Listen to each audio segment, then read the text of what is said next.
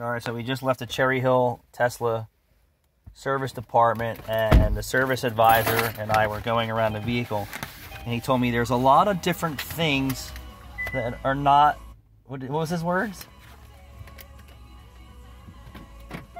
Well, I don't know. The issues that I was pointing out on the car are considered normal. And I said, well, not considered normal to me and every other fucking car I've owned.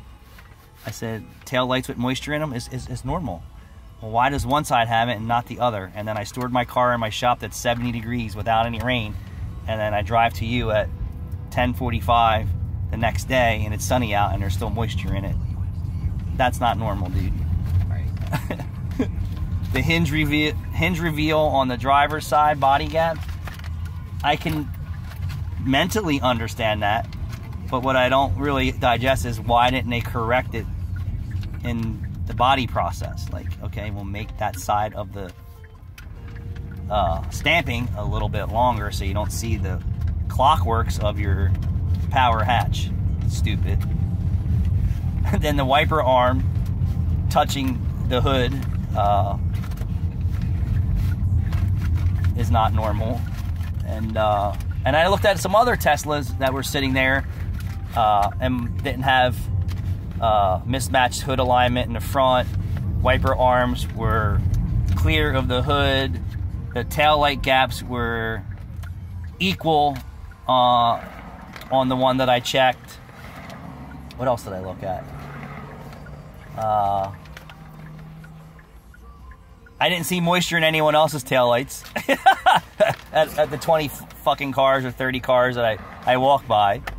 And the inner fender liners that have the holes drilled for push clips, well, it's consistent. I looked at other ones, so the liners are drilled, but there's no holes in the unibody for push clips, so that's the way it is. So I'm curious to see what they have to say about this, but this is quite normal for Tesla. What, quite normal to have shitty quality standards? I mean, that's basically what it comes down to. We're going to find out what the outcome is. It's normal for them to have rush jobs. It's normal to have rushed, slammed together, pushed together, slapped together vehicles. That's not cool. Like, now you're getting a rep for poor workmanship, right, and quality and design. That's not a good thing for your premier EV line. I mean, this is what we're talking about, right? It explains why there's so many Teslas in there for service. Oh yeah, and quite a bit of vehicles in there for service, so don't act like there isn't maintenance or things that are fucking going wrong with them, because the whole fucking service department was fucking full of fucking cars. So what does that tell you? Yep. Either it's under warranty, or it's not under warranty, or whatever the case may be, but somebody's paying to fix that issues, and the whole dealership was full of cars, and the parking lot was full of vehicles. Not just delivery vehicles, but... No, they were in the service line. Right, in the service line.